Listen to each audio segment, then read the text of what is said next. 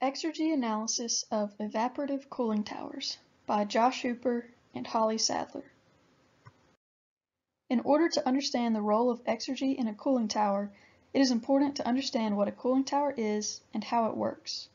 An evaporative cooling tower is a specialized heat exchanger used to cool process water by way of evaporation.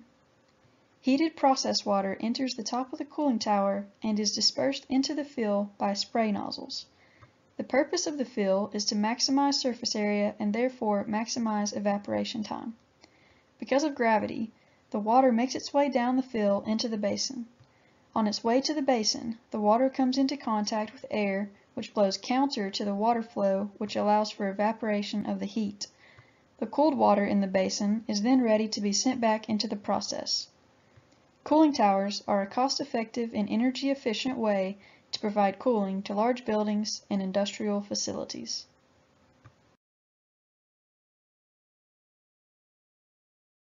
For large heating and air conditioning systems, a central chiller plant is a lot more energy efficient rather than having refrigeration systems or individual chillers at buildings.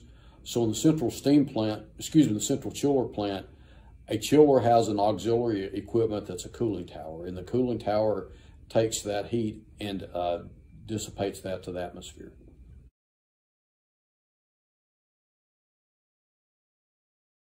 The water that goes through the cooling tower is condenser water, and the condenser water circulates through the condenser of the chiller and then back through the cooling tower.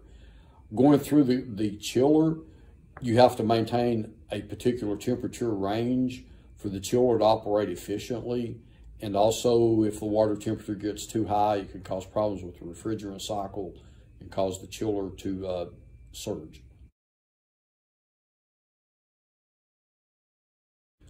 Well, again, if you optimize the cooling tower, that helps to minimize the size of the chill water pump and also the cooling tower fans. And those pumps and fans also play a role into selecting the size of the motor, the wire size, and the starter size to go to that. So all of that together can have a pretty significant impact on your equipment costs for initial installation.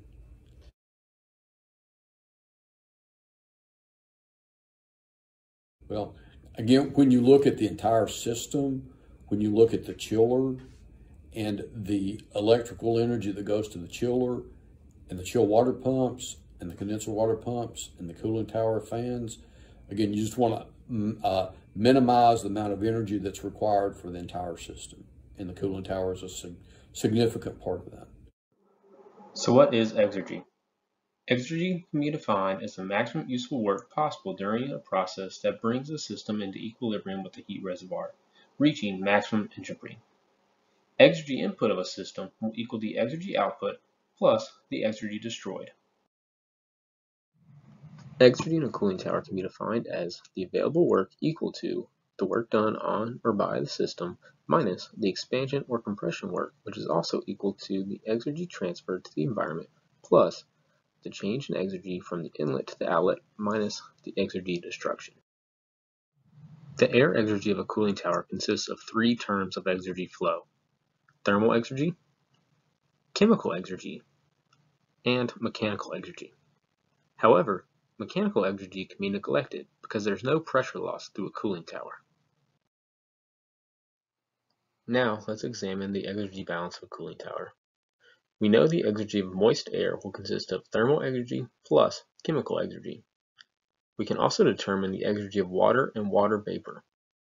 Therefore, for our exergy balance on the cooling tower, the exergy of water will equal to the exergy of water vapor plus the exergy of air. A few more equations we can analyze is for exergy destruction and second law efficiency.